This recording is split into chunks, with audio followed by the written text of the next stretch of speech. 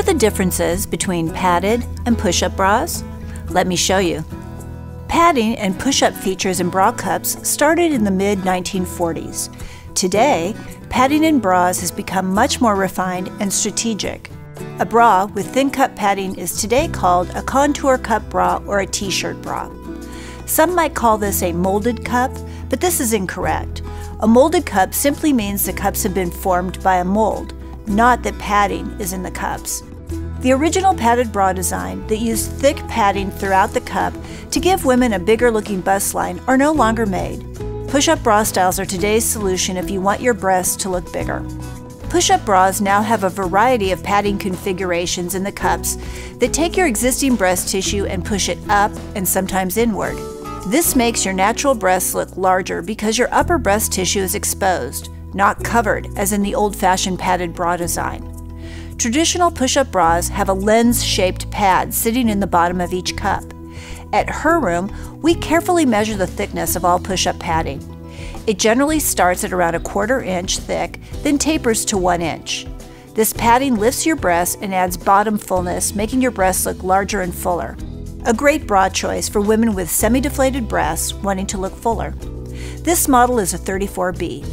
On the left, she is in a traditional bra, and on the right, she is in a push-up bra. This model is a 34D. Again, on the left, she is in a traditional bra, and on the right, a push-up bra. Crescent-shaped padding in the cups is a fairly new padding design.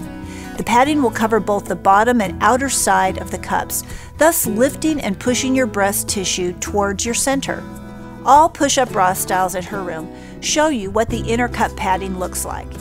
Here again are the 34B and 34D models in regular push-up and push-up with crescent-shaped pads. You can see that these crescent pads give you the largest breast look and a better cleavage line. Two important notes about push-up bras. First, you must place your breasts in them properly. And second, a push-up bra does not guarantee a center cleavage line. Your breast tissue must be manually pulled in and placed on top of the pads in any push-up bra to achieve maximum effect.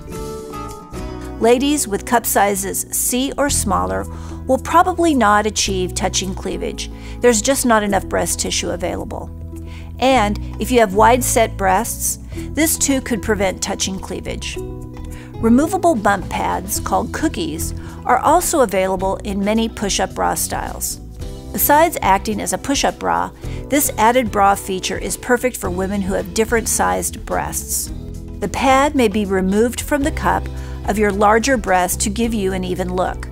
Push-up bras generally come in band sizes 28 to 38 and cup sizes from A to G or D4.